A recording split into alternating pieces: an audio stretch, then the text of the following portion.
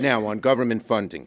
When it comes to government funding, as I have long said, it has to be bipartisan. And right now, that's the path we seem to be on. I'm heartened, very cautiously so, that Speaker Johnson is moving forward with a CR that precisely omits the sort of hard right cuts that would have been non-starters for Democrats. I certainly don't agree with everything he's proposing, and I can't imagine too many senators would have taken the Speaker's approach in drafting this bill on either the Democratic or Republican sides here in the Senate.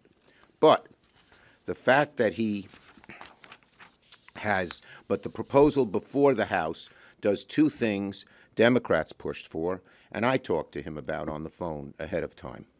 One, not making the hard right cuts that the MAGA wing demands, and second, making sure that if they're going to do this sort of goofy ladder, that defense is in the second part of the ladder, not the first.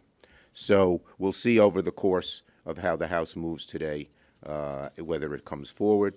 When it comes here, if the House should pass it, and I hope they do, Senate Leader McConnell and I will figure out the best way to get this done quickly. Neither McConnell nor I want to shut down.